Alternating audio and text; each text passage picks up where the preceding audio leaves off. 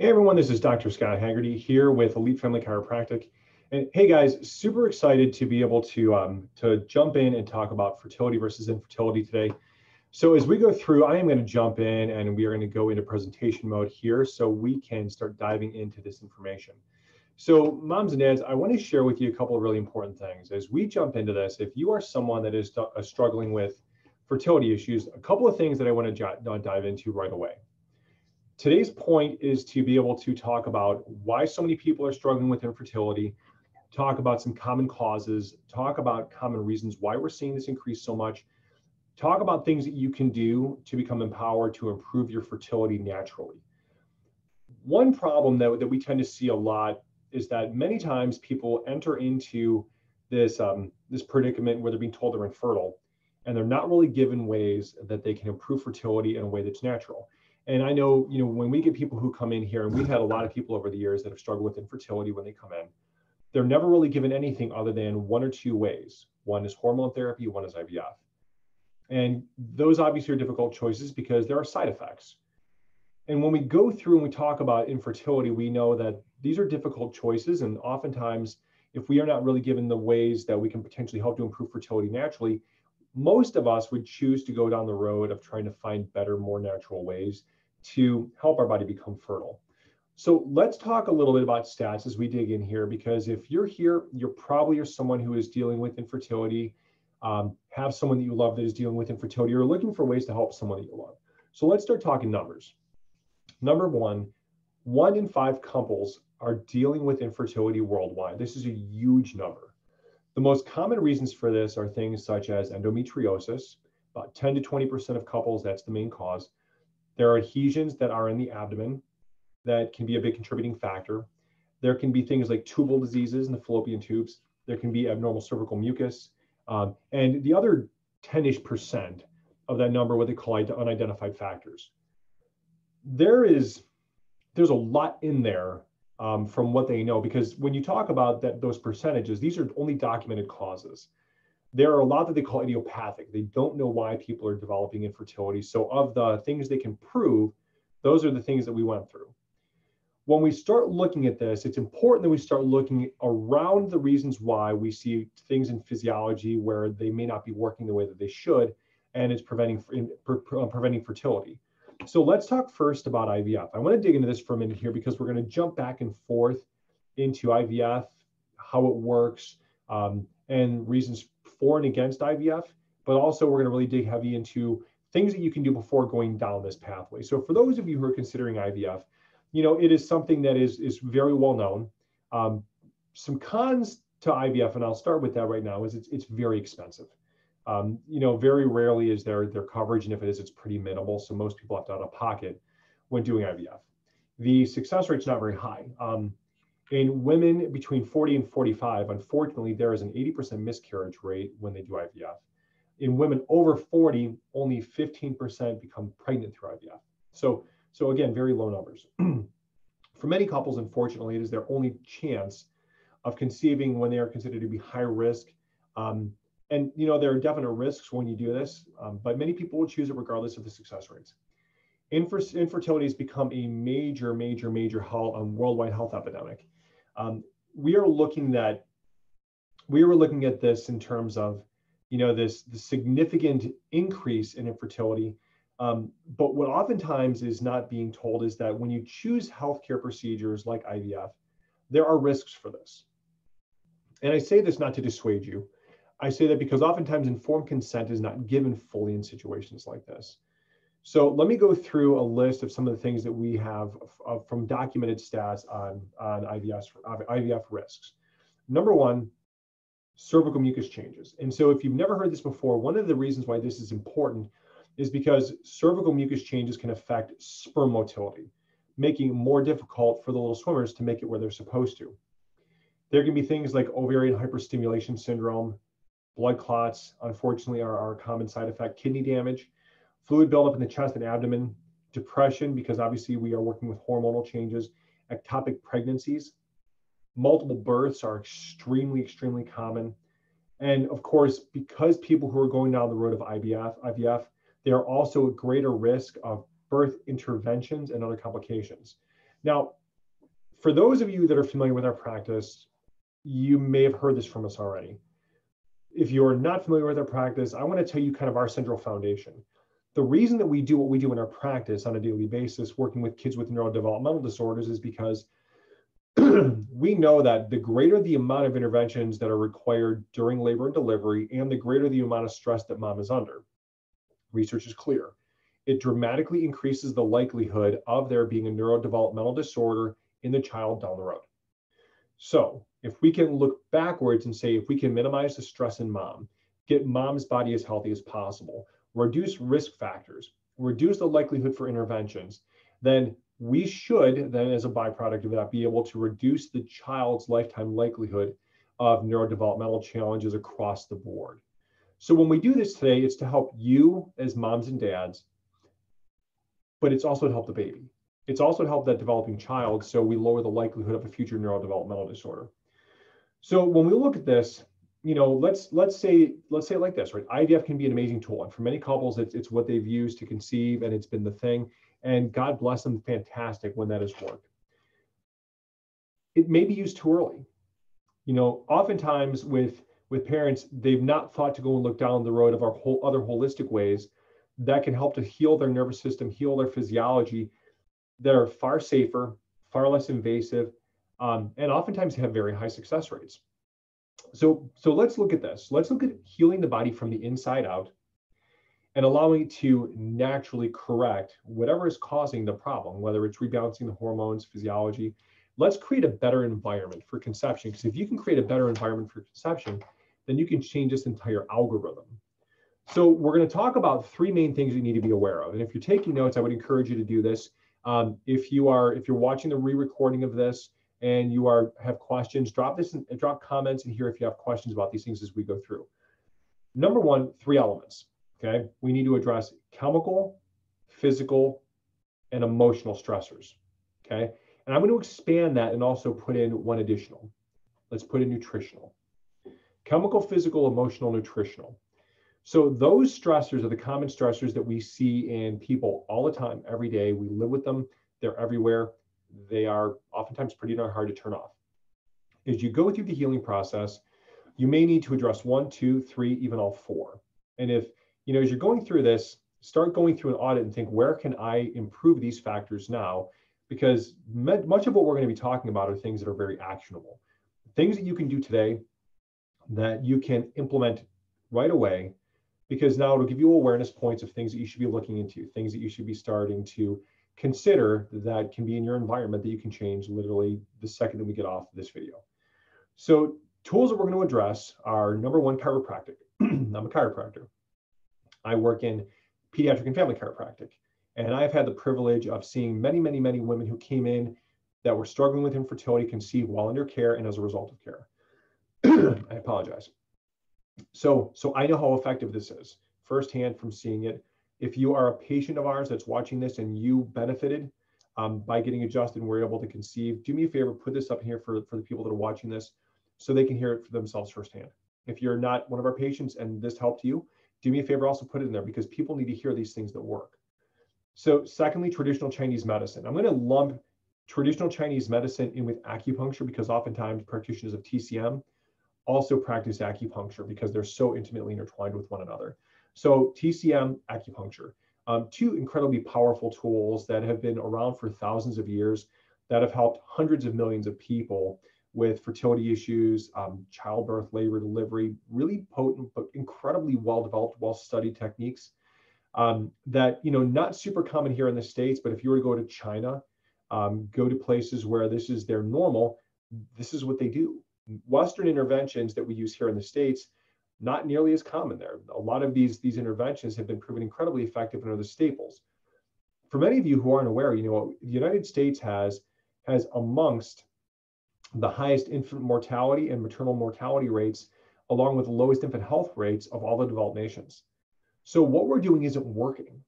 We need to be looking at these external ways, things like TCM, things like chiropractic, things like acupuncture, things like Ayurveda, things like homeopathy and naturopathy, because what you look at, what you find commonalities is that they're looking holistically at the body.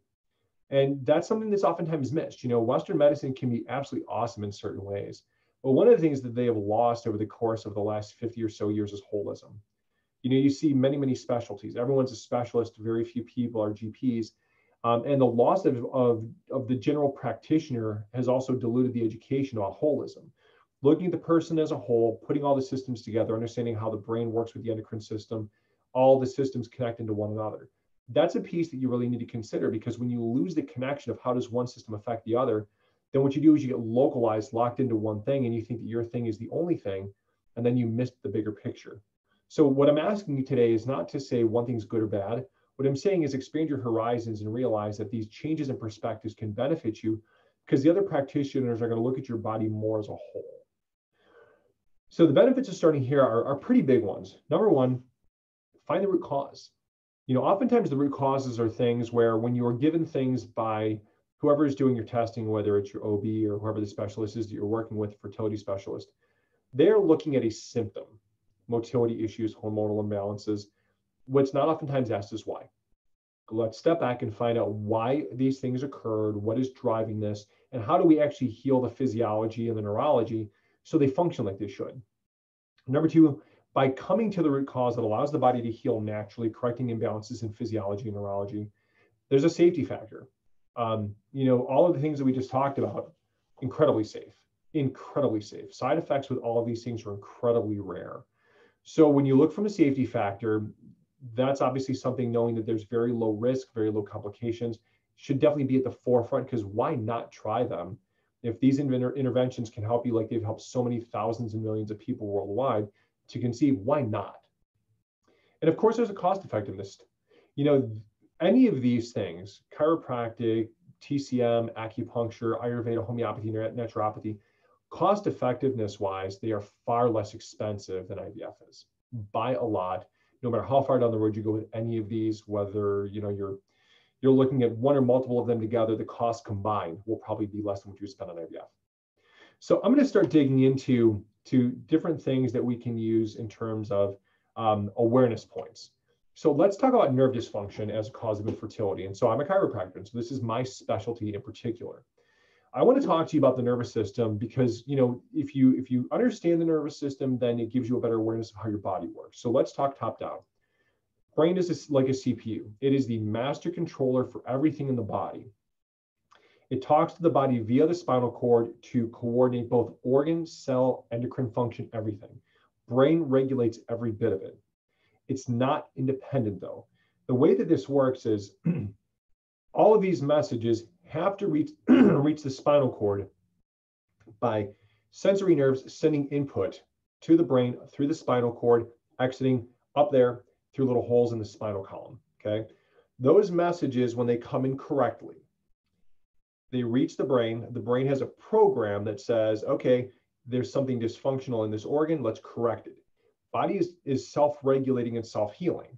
So that process should work flawlessly as long as the information coming in from the nerves comes in correctly, okay?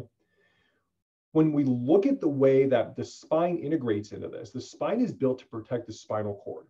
It does more than that though. And this is something that if you've never heard this before, hopefully this will give you some new awareness points as to why people that come to chiropractors for things like infertility issues, why it helps them.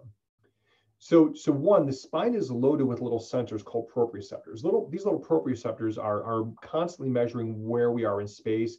It's the reason why I can touch my fingers to my nose without looking at my fingers and know that they're wiggling even though I can't see them. It's intimately involved in all controls of motion and posture. That sense, that particular sense, proprioception, never shuts off. It's on 24/7. Even here at rest right now doing this presentation, 90% of my brain's work in the background is devoted to that single sense. Incredibly important. It has a secondary role. That secondary role is that it organizes sensory input to the brain. Each one of the vertebrae, every joint in the body is built to move. When they work normally, signals come up through the cord, no interference, no background noise. The signals come up the way they're supposed to. Brain gets the messages, brain sends down correct signal. Hormones, tissues, organs, glands are regulated the way they're supposed to in what they call homeostasis, balance. Here's the kicker. A number of different things can affect the way that the spine works, okay? If the spine is not working the way that it should, there is this term we call dysafferentation, Dysafferentation, okay? That term is incredibly important. What it literally means is static in the line, interference, incorrect input. Dysafferentation means incorrect input. So if the input coming in from whatever the end organ, gland, or tissue is not getting to the brain correctly, then in turn, when the brain gets the signals, it doesn't know accurately how to heal the organ or tissue or gland or cell because the message is wrong, okay? So when you think about that, it's almost akin to like static in the line. And what you want to understand is that the spine, if there is an injury to the spine, these things in our practice in chiropractic, we use this word called subluxation. And it's a catch-all term. As a term, what it literally means is that the spine is built to move in certain ranges of motion, okay? If something happens where the spine misaligns and it gets stuck, can't move the way that it's supposed to, what ends up happening is we lose the input from that area because of what's called the fixation, the loss of normal motion. The vertebra is supposed to do this, but it gets stuck and it can only do this, and it's losing that. Then what ends up happening is dysafferentation is triggered. Loss of normal input, both from that area, but any associated organs, glands, and cells at that level are going to have an input change. The messages are going to come in, they're not going to be as clear, they're going to be distorted. So when you think about that, if you've ever had any kind of injury to your spine, falls, sleeping, sports injuries, any of those things, they can all directly affect the ability of the messages coming in from your organs to get to your brain effectively. One of the big things you want to keep in mind is that if the spine is subluxated, right, these are electrical signals and they're supposed to be transmitting up to the brain. If those messages are not coming in and they're coming in, or they're not coming in, they're coming in a way that's distorted. And over time, what ends up happening, the distortions become bigger. The brain is having more and more difficulty with seeing what's going on inside the organ because the brain is running off an old program, kind of like a computer that hasn't updated. And over time, what ends up happening, the brain has a harder and harder time regulating the organ. So say, for example, it's like your ovaries, and you've had a long history of issues with menstrual cycles and cramping and hormonal dysregulation. Well, one of the main reasons can be is if the brain's not getting the information correctly about what's going on with the ovaries, and the brain can't properly regulate hormonal balance, can't properly regulate the cycle, can't properly regulate the release of the eggs. And so these dysfunctions then can escalate and build over time because the disconnection between the brain and the ovaries becomes larger. So when these things happen and the brain's not getting this information, then kind of akin to it like a cell phone conversation. So there's going to be periods of time where the information is distorted. Sometimes it's going to be dropped. But over time, what ends up happening is that the disconnection becomes bigger and bigger and bigger. So when you think about the spine, what I want you to understand is that the severity and length of time that they are there determines the effect on body function. The longer they're there, the worse the effect is going to be. So when chiropractors adjust these subluxations, what it does is it allows the body to begin to heal without any interference between the organs, glands, cells, and the brain. So the brain has all of this coding, right, for how to heal the organs. So when we do the adjustments, the very simple intent of the adjustment is to clear the pathways. Make sure there's no interference so the brain can start to do the healing work it's supposed to of getting the signals back and forth and try and get the tissues to begin to heal, right? So once that occurs and enough time has gone by, then what we typically tend to see happen is that not only do people feel better, right? But even women who come in with long histories of issues with menstrual cycle problems and cramping and pain, and we tend to see symptoms like that lessen. But when women are coming in with infertility issues, if we can get the body to heal long enough, well enough, and control enough of the variables, then it's not uncommon that women are able to conceive. Hopefully this is making sense. If you're keeping up with me, do me a favor and let me know. If you have questions about anything that I've said so far, go ahead and drop those in the comments as well, and I'll be more than happy to come back and maybe even in a separate video and dig into pieces of the questions that you leave behind. So, sorry about that. There are many factors that can cause spinal subluxations. It can be from like straight trauma. It can be accidents, falls. It can be vehicle accidents, falling off your bike, sports, roller skating, wrestling with your friends. It can be from, kids, siblings fighting. It can be from falling off the monkey bars at school and so on. Even if you're unaware, that there's an injury to your spine, the spine still absorbs the impact of any fall that you ever take and may be injured. Even things like birth process. Birth process, believe it or not, can be a big impactor on the function of the spinal cord and the brain and the way that they work together. I mean, obviously that's the base of our practice.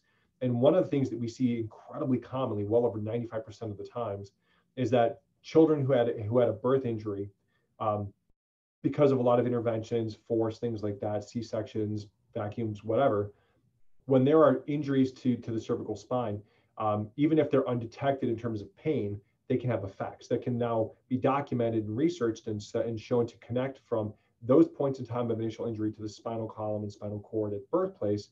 Now are showing up later on down the road as neurodevelopmental challenges. If you have questions about that, let me know. If you want to see some of the information, I'm more than happy to provide those things. But oftentimes when we have these initial injuries, there are other areas that may be more problematic, right? So if you broke an arm, obviously you're going to pay more attention to that. These things may heal, and we stop noticing the pain, the soreness, or whatever the injury was, and maybe the spine is feeling better by that point in time. But just because we don't feel pain, I'm going to disconnect this. Sorry about that, guys. Just because we don't feel pain doesn't mean that things are working the way that they're supposed to, because one of the things the brain is built to do is hide this stuff.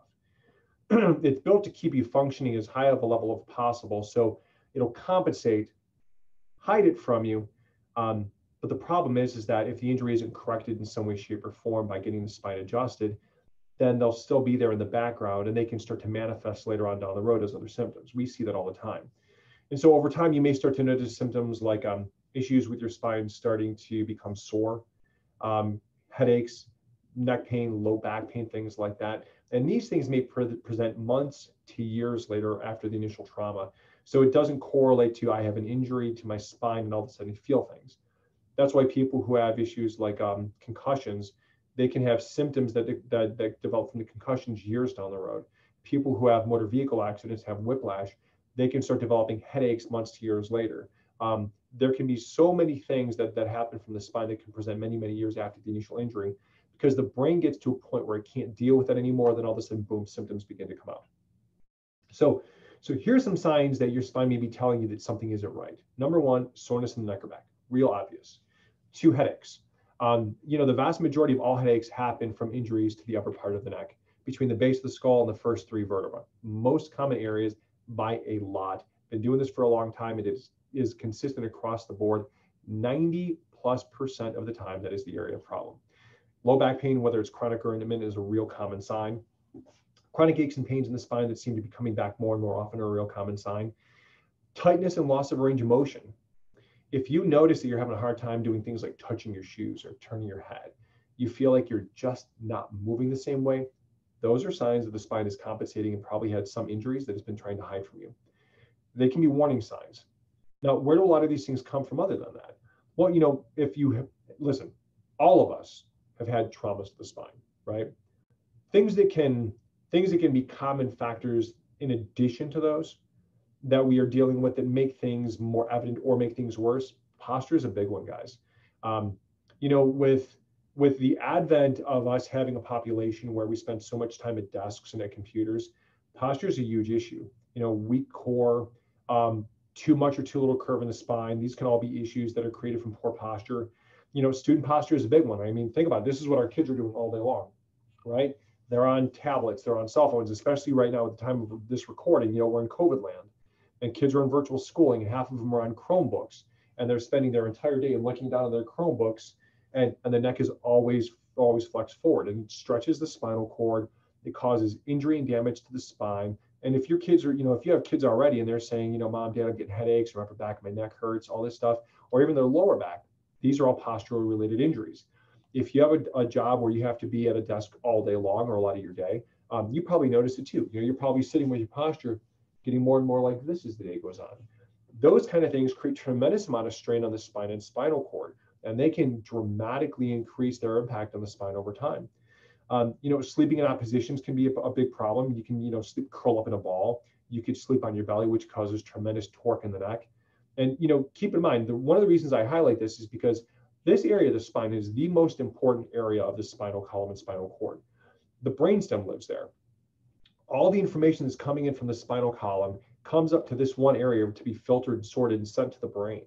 So that area from an importance standpoint is absolutely the very top of the line, only second to the central nervous system, the brain itself. A lot of people even sleep twisted like a pretzel. And that's something to keep in mind. If you're sleeping like a pretzel and you're twisted all over the place and arms, legs, and spine going in different directions, that causes torque on the spinal cord. And those things can have issues that can present, days, weeks, and months later. And many times when they start to really present themselves, they can present with a lot of dysfunction. They can present with a lot of pain. So I want to talk about a couple of other areas here that we need to talk about. So when we start talking about things like chemical stress is a big one. And it's one that some people have an awareness of, but a lot of times people don't understand chemical stress and what it really means.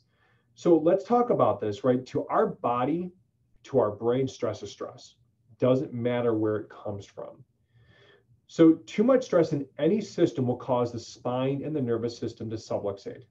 We see it all the time, especially since we're just passing the holidays at the time of this recording, where the kids and the adults that we take care of eating a lot more junk food, a lot more sweets.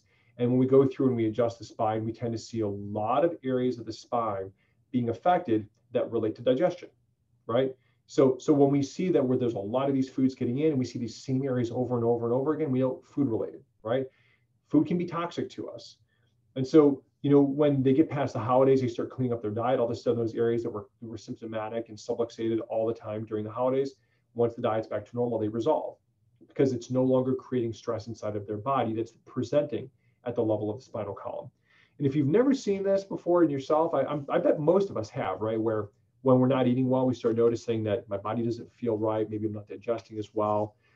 Maybe I'm seeing effects where, I'm having some issues with digestion or having issues with motility, having a hard time going to the bathroom, or maybe you just feel kind of blah. When food is causing a stress response in your body, you will not feel well. It's just the nature of how this works. So that's one part. Chemical exposure is a big issue too, right? Because chemicals are all around us. They're in the air, on our skin, in our foods. They're in our clothes, detergents, candles, you name it. Chemical exposure can overwhelm our body's ability to heal correctly, causing massive stress in the nervous system and especially subluxation in the spine. And this is a big deal because, chemical stress is something that once you understand how much chemical exposure you are having on a daily basis, one of the first things that you can do, and action steps right here, big one, look at the chemicals in your environment. Especially right now, right? We see it everywhere, right? There's hand sanitizer everywhere. There's a compound called triclosan in hand sanitizers, known neuroendocrine disruptor, messes with your endocrine system in a big way, messes with your nervous system in a big way. Yet it's a standard component in every hand sanitizer. If you're slathering on a hand sanitizer 10 times a day, you're getting doses of an endocrine disruptor every time a day, 10 times per day. The soaps, the moisturizers, the lotions, the hair gels, the deodorants, all of those things, they can be significant contributors to chemical stress in your body. Let's talk about emotional stress. Emotional stress, such as work, relationships, past trauma, pace of life, all of those things can be huge. And the reason why I want to spend a second on this is because when you talk about things like emotional stress is one where if you are dealing with past emotional trauma, past physical trauma, you internalize these things emotionally and mentally, and you're dealing with some kind of PTSD issues, they can literally keep your nervous system in constant stress mode. Emotional stress can have a massive, massive impact on your overall health. And if it's not changed, turned off, it can literally just tear you down. And we see that, obviously your emotional state, but physiologically, it's really common that people deal with long-term emotional stress. Almost always will then deal with physical consequences of it because they're constantly secreting stress hormones such as cortisol and adrenaline, and their immune system gets weaker over time, their hormonal systems get weaker over time, and we start to see systems in the body begin to have a lot of issues, whether it's IBS, whether it's weakened immune system issues, whether it's arthritic conditions. All these things, they're given the opportunity to present because the body is now in such a state of stress that it's pushing the body's ability to heal further and further down just because of the emotional stressors. I hope this is making sense. If this is something that you need some clarity on, drop it in the comments. I'll be more than happy to come back and talk about this. The result of all of these stressors, the chemical, the physical, the emotional, the nutritional stressors, they can all lead to infertility in you and your spouse. The inability of the body to self-regulate and self-heal because of any or all of these stressors will affect how the nervous system regulates hormone production, such as estrogen, progesterone, and testosterone, as well as the ability of the reproductive organs to function and reproduce properly. I want to give you an example, okay? I want to show you something that when I became a chiropractic patient, it was the biggest eye-opener. I remember looking at this thinking, it started to put 2 and 2 together for me. So in this graph, what this is an anatomical example of the layout of the spinal column. If anybody wants this, drop a comment in here. I'm more than happy to send this to you so you can get a copy that you can have for yourself. So when you look at this, I want you to think breaker box. The spinal column organizes very similarly to the breaker box in your house. If you look at how it's color coded, C1 to 3, C4 to 7, T1 to 3, T4 to 7, T8 to 12, L1 to sacrum, okay?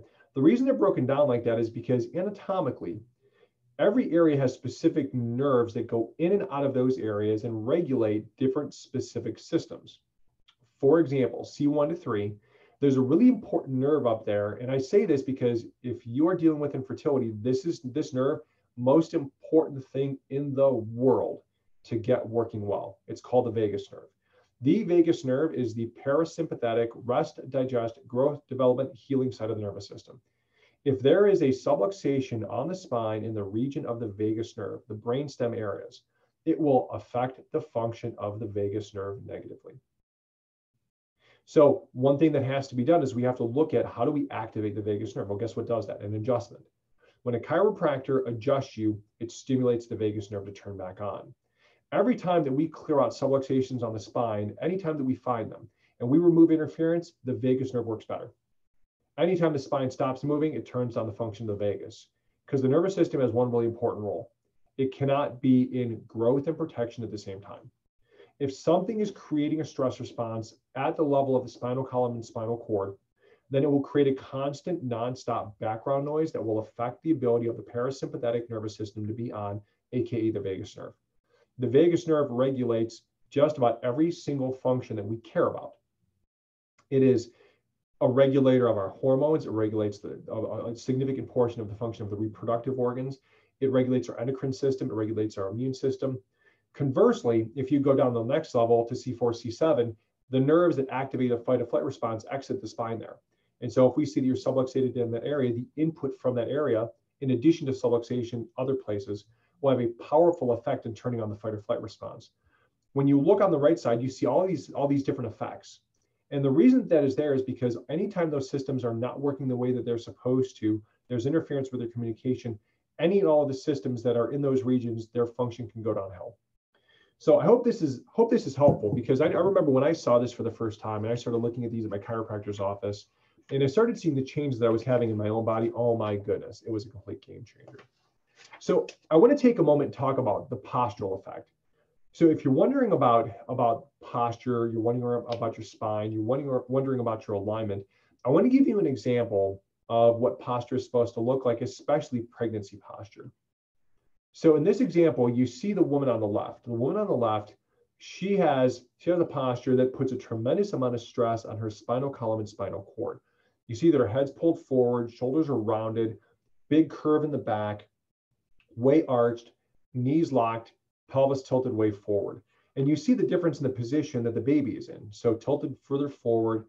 And what that does is it makes it more difficult for passage down into the birth canal. A lot of the baby rests in the pubic bone. And that's why when a lot of women are dealing with, a lot of these difficulties with labor, it's because the baby's in a position where it's difficult for them to transition. Conversely, if you look at the woman that's on the right-hand side, you see that she stands tall. Head's pulled back up towards the ceiling, shoulders are down low. You're not seeing that she's got a lot of that rounding. You see that her shoulders are pulled back. You see her back curve is lessened. Pelvis is tilted back, baby sits higher and a little more upright. Knees are soft, okay? So she's not in a constant guard position, which is what you see on the woman on the left, is her hamstrings are locking in, trying to guard, trying to prevent her from having any more tilt forward in the pelvis, because the brain does have mechanisms to try and protect you. The problem is, it only works so well and they only work so long. And when you're pregnant, if you have a spine issue coming in, it's going to get exacerbated, guaranteed. So if you're considering getting pregnant, you're not seeing a chiropractor, I absolutely tell you, you got to. We get women who come in who have had a long history of back issues and are miserable when they start, and they feel better at the end of the pregnancy than they did at the beginning, which doesn't seem plausible, but we see it all the time. It's one of the coolest things about doing what we do is that, if a woman comes in and they have a history of back issues, they start getting adjusted. They've never been adjusted before, and they start getting it during their pregnancy because someone referred them to, and they say, it's funny, I feel better. I feel better now at the end of my pregnancy than I did coming in. It's a pretty darn cool thing when you can have a woman say something like that, because pregnancy can be rough on people. And if someone can come out of the pregnancy in better shape than what they started, we call it a major league win because it's good for mom's health. It's good for the baby's health. It means that we lowered her stress hormones, which in turn is going to, calm down the baby's stress response, helping the baby's nervous system to develop more the way that it's supposed to, so on and so forth. So moving on, for the sake of time, I want to talk about factors that influence infertility. This is a big one. So when we look at these, it can be affected by things like diet and food allergies. This is a big one because diet, if you've never heard about these anti-inflammatory diets, this is a huge one. Inflammatory diets, they can create massive issues with the way that the body is able to work, heal, function. It can predispose the body to a number of different things. If your diet leads you down the road of becoming obese, that's a whole different set of risk factors, leading to things like, PCOS and metabolic syndromes, all things that have been shown in so many different research studies to create things like, PCOS, significant issues with like endometriosis. All of these things are directly tied into things what they call metabolic syndrome. You look at things like insulin resistance, right? That's one of the main side effects of being on a long-term high carbohydrate diet. That's, stemming from metabolic syndrome, PCOS, obesity. You tend to see there's a lot of dysfunction in the thyroid. This is a really common factor. Long-term stress, whether chemical, physical, emotional, or otherwise, all can lead to adrenal exhaustion. Big time problem. Adrenal exhaustion means that you can't mount a proper stress response. The body's been on overdrive for so long that your body's ability to properly respond to stress is tapped out. That's one of the things that we focus heavily on here with our own practice, is knowing where you are using some of the technology we have in our office in terms of your stress response, and then working to build you back up. Because you have to have a stress response. It just has to be a balanced stress response where it's not on all the time by itself. It has to be balanced with breakpoints, because the body, when you're pregnant or trying to become pregnant, should spend the majority of its time in rest, digest, growth, development, and healing mode, aka parasympathetic. There can be damage from improper exercise, especially excessive exercise. If you have anybody that you know, or maybe this is you, where you exercise excessively and you're missing periods, you're having a lot of issues with getting your period, where you may be having months where you're going without it, or it's really off cycle, that is a sign that your hormones are completely disrupted because of the amount of exercise. And this is a really common thing when we see people get to a point where they're exercising way too much and the body's in a constant state of overtraining, and it disrupts the endocrine system. And this is a big problem that really needs to be addressed. So if this is you, definitely time to start looking at things like getting heart rate variabilities done, start getting information about how much you're exercising, start talking with providers like myself and others about what you can do to calm your nervous system down, get your body to heal, so we can get you back on track with the regular menstrual cycle. Things like STD damage to reproductive organs can be a huge complicating factor. Environmental toxins and chemicals can definitely lower sperm count or alter a woman's menstrual cycle. Interesting fact, there are 50 known chemical compounds that are in the home and work environment that are known endocrine disruptors. And this is one that really oftentimes will blow people's minds. These things, they can disrupt the chain of hormone release, which absolutely must happen for ovulation. They're essential for fertilization, implantation of the embryo, and so on. Contraceptive pills. My goodness, I mean, if you've ever read one of the leaflets about contraceptive pills, it's hard to believe that you want to take them if you actually looked at the side effects, because there's so many and they're so big. And I get it, right? Many people do it because you want to regulate your period, obviously protecting against pregnancy if you're not trying to conceive. But the effects on these things can be pretty big, increasing risk factors for estrogen dominance, leading to breast cancer, and so on, clotting risks, all that stuff. So these things are messing with hormones in very real ways. Hormone disruptors, endocrine disruptors, these are a big deal because they're so common now in the environment. See, the endocrine system and the hormonal system, it releases, the endocrine system releases hormones that influence every function of the body.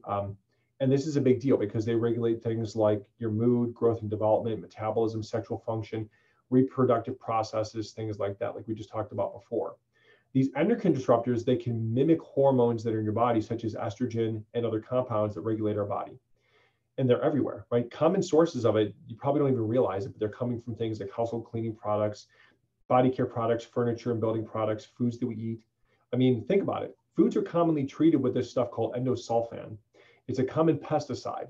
And this endosulfan is used on food crops such as grains, tea, fruits, vegetables, and non-food crops such as tobacco and cotton.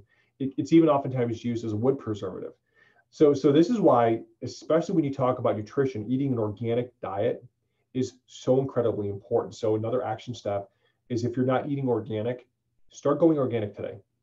The more you can get these toxins out of your body, the faster your body can get into a state of healing and taking away one major stressor, okay? A lot of common hormone disruptors out there. There's things like phthalates.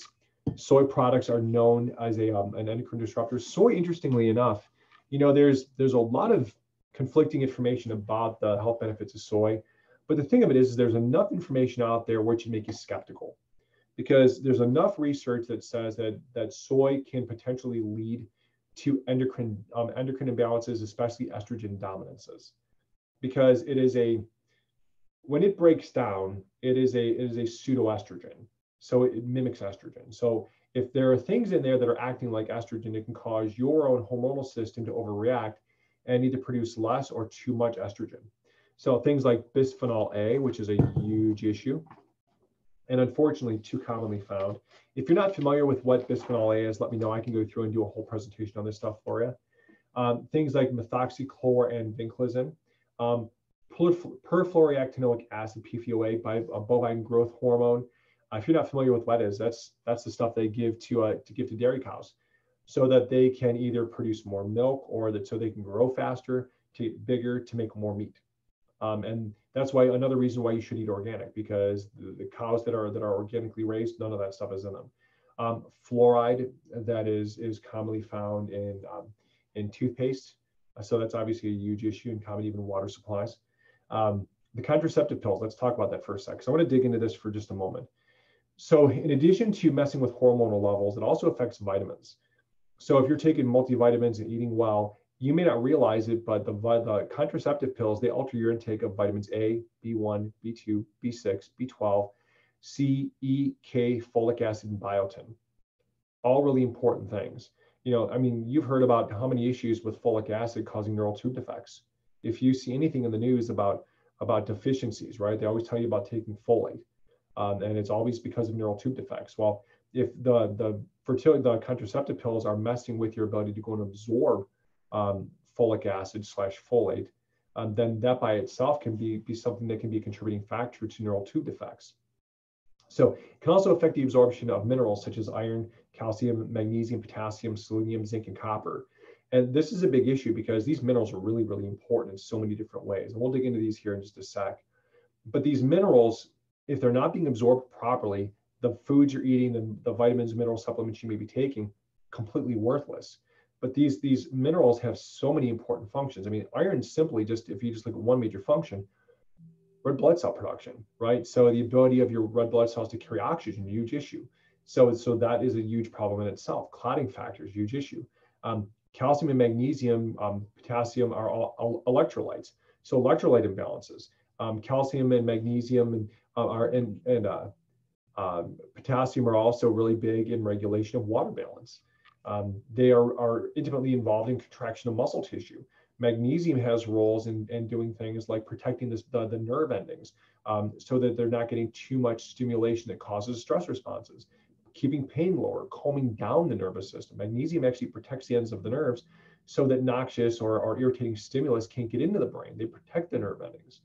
So huge issues. And zinc is really important for pregnancy and conception. So contraceptive pills, they confuse the body's hormone levels. They cause excessive release of estrogen and progesterone.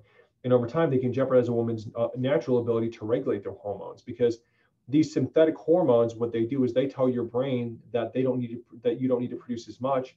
So your brain will do what's called down regulation. It'll turn down the amount that you naturally produce, because it became dependent upon the hormone pill to produce it. So this becomes a huge issue, because if you're not making your own natural levels at the levels you're supposed to, and then you come off of the pill, then all of a sudden your levels don't rebound, you're infertile. So let's talk a little bit more about ways that we can address this more effectively. So we need to talk about nutrition, and we need to talk about the importance of some of these things. So iron, as we talked about already, this is a big one, but I want to talk about some stats. So there was a study done through a Harvard School of Public Health, Harvard School of Public Health. It was a study of 18,555 premenopausal women who became or attempted to become pregnant over an 8-year period of time. Women who use iron supplements were 40% less likely to have ovulation-related infertility than non-users. Just iron. Vitamin E. Vitamin E has been shown in multiple research studies in animals in particular that it can lead to infertility. So if you're not taking at least 200 IUs per day of vitamin E, make sure you start taking that. Calcium and magnesium, as we talked about, these are super important for overall health for a million different reasons. I can do a whole presentation on these. One of the big things, especially as it relates to fertility, is they support the rhythmic contraction of the fallopian tubes that help with sperm motility. Green food supplements. So green food supplements have been shown to improve sexual activity and drive.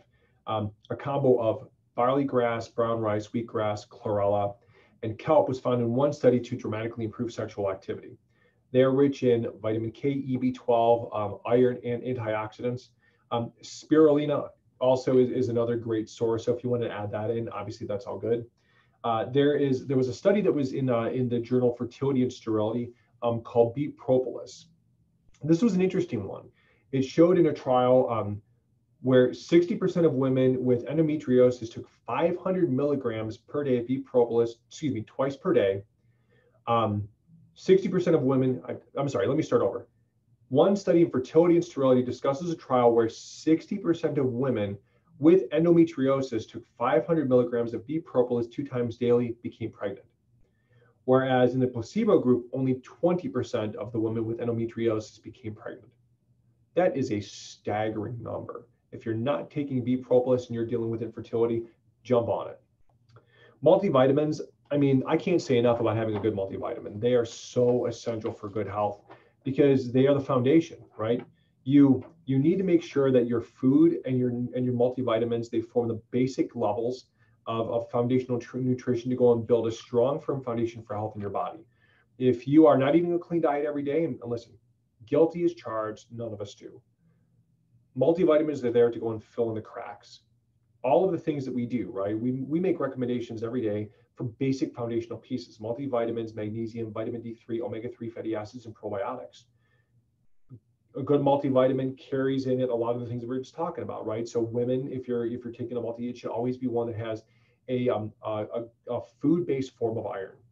If you get a lot of the mineral-based ones, they can be extremely difficult for your body to absorb. So if you're going to take a multivitamin, really look for whole food. With all of your vitamin supplements if possible, unless you have specific sensitivities, and that's a whole different animal, okay?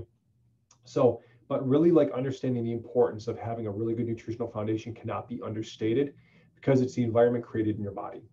So I want to talk a little bit about preconceptive health. So parental health prior to conception is a main factor influencing successfully becoming and maintaining pregnancy. When you look at this, you want to talk about several areas of focus. Number one, self-care. What do you do for you? What are you doing that helps you to take care of yourself? Are you getting adjusted on a regular basis? Are you seeing an acupuncturist? Are you getting massage? What are you doing to deal with your stress? You know, you look at things like healthy habits.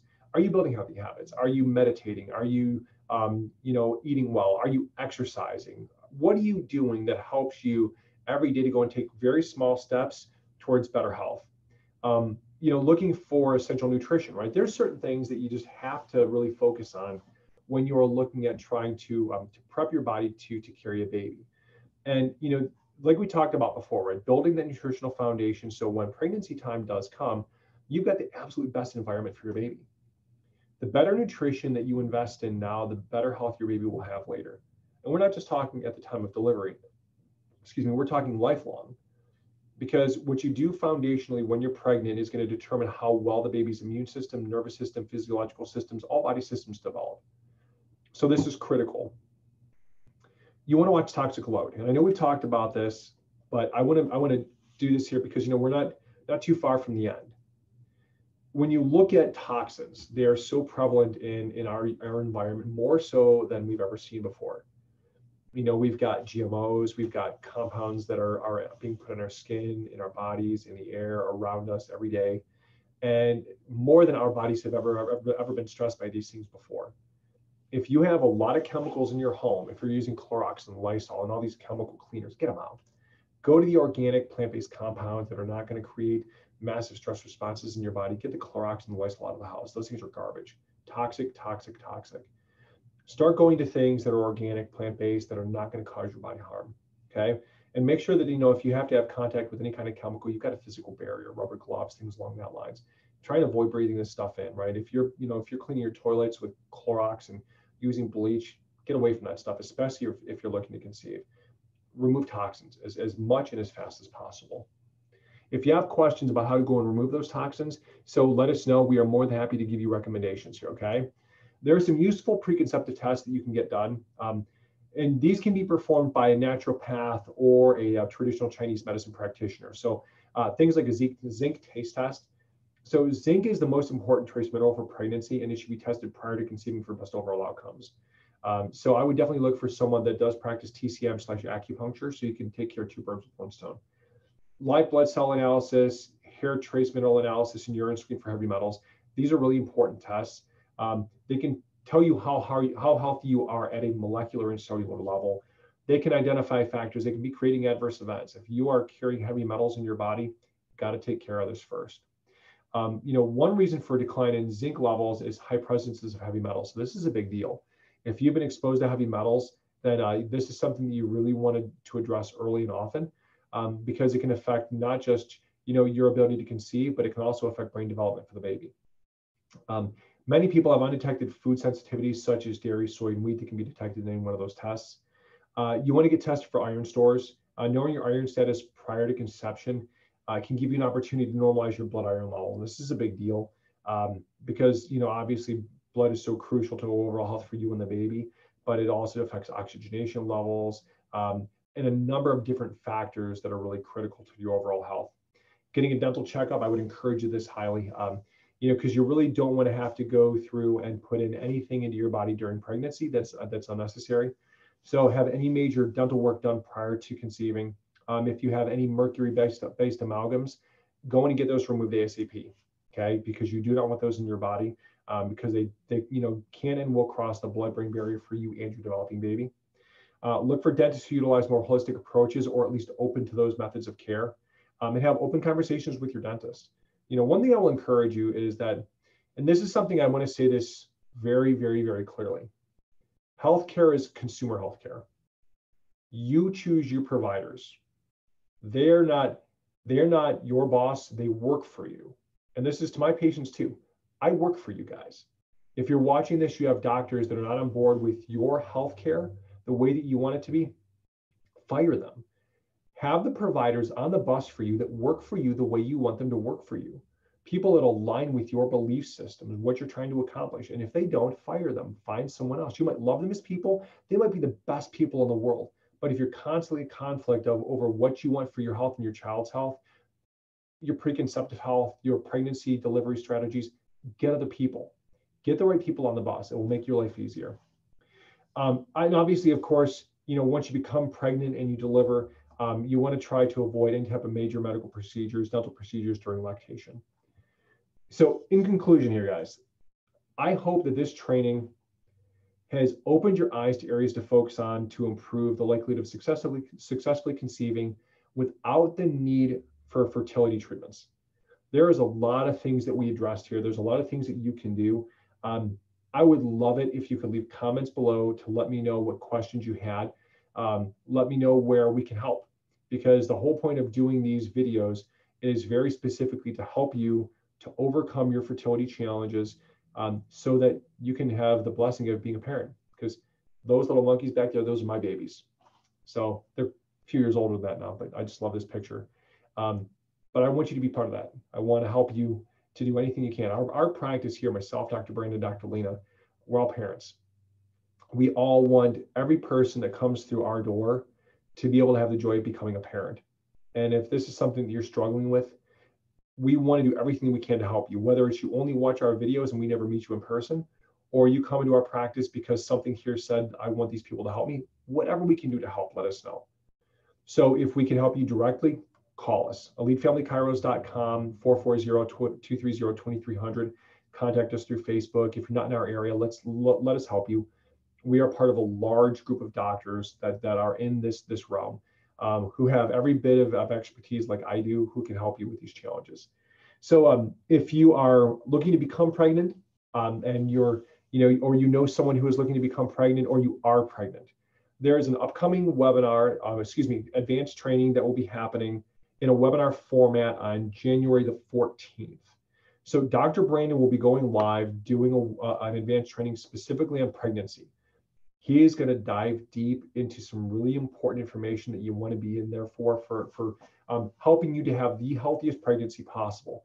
As we mentioned before, one of the biggest things that we want to do from this is we want to bring down the rates of birth interventions, increase the amount of healthy babies that are being delivered, decrease the amount of neurodevelopmental challenges. Because if we start here, moms and dads, we can make a real impact on this. But it starts by helping you to conceive in a healthy way that doesn't require lots of stress in your body, allows your body and your nervous system to start to work the way that it's supposed to, starting from ground up, building that solid foundation, so that when you do become pregnant, there's a lower need for birth interventions, and God willing, not even needing any at all, so you can have a healthy vaginal delivery.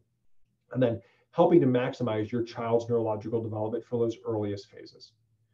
Hope this was helpful for you, moms and dads.